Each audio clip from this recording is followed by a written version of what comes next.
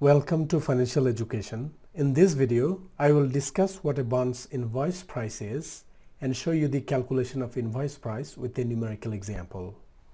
The price quoted for a bond in most markets is its clean price, which doesn't include accrued interest. The dirty price is the bond's clean price plus any accrued interest. This is also called as the invoice price. In other words, a bond's invoice price is the sum of bond market price and accrued interest. As we all know that the market price of a bond is the present value of all future cash flows. Most of the time, when an investor considering buying a bond won't buy it on the coupon payment date. The invoice price or the dirty price of the bond gradually climbs until the time the bond makes its next payment date. After that point, the price immediately declines only to begin climbing once more as interest again accrues. Hence, immediately following the coupon payment, the clean and dirty prices are equal. The holder who sells the bond is compensated for the dates she owned it in between coupon payment dates. She receives the dirty or invoice price. It is important for investor to know if an exchange is quoting the dirty or the clean price. As an example, European market quotes the dirty price. In the United States, clean prices are quoted more often.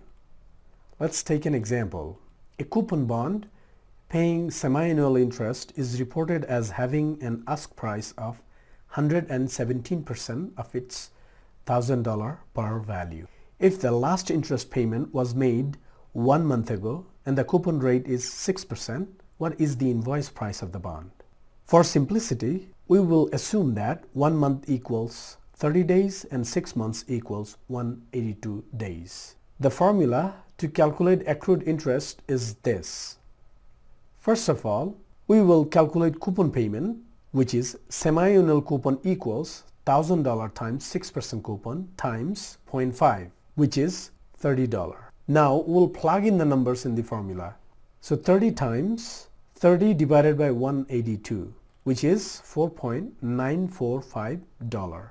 Since the ask price of the bond is 117% of par value, the invoice price would be 1.17 times 1,000 plus the accrued interest.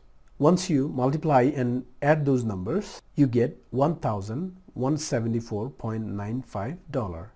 So the bond's invoice price or the dirty price is $1,174.95. Thanks for watching this video.